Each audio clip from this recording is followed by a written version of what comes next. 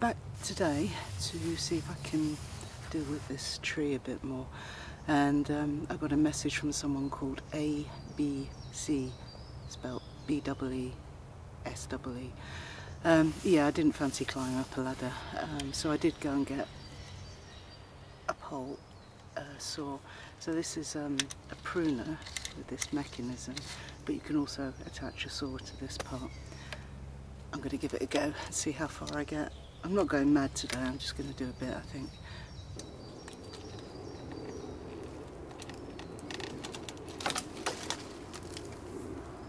Yep, works for the smaller branches. The pruning tool on that pole saw definitely works. It's taken off some quite big pieces. So most of the overhang, the smaller branches are now gone, so I've just got these bigger branches. Right, try the saw.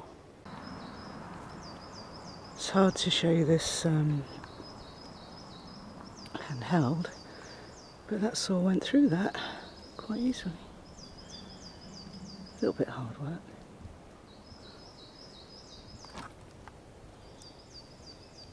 Yep, good tip that. It's a bit like the silky saw, it's slow and methodical and not use too much force. But it worked. The blade on that's quite good. That's just a cheap Spear and Jackson pole saw. Well, £19 from Argos. Pretty good. Yeah, that worked. That's quite a big chunk. I'm going to see if I can get that branch down here next. It's going to be tricky. Might be a bit ambitious. I'm going to start it and see how it goes. I might have to stop. I might have to take it, the ones at the edge here, there, down first. Don't know, let's give it a go. That definitely worked. Wasn't too much effort either. I'm quite surprised. I thought I'd be having aching arms because my arms are working above my, well, actually they weren't working above my head, but it was slow and gentle and it seems to do it.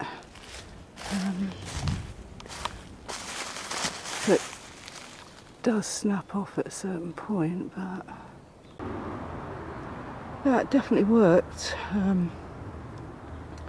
When you start hearing that cracking noise though, you need to get out of the way quick. It's not quite obstructed my hazard sign, but I might move it a little bit.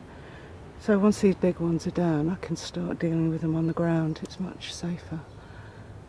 And there's some good firewood and some good carving wood there, some nice beech.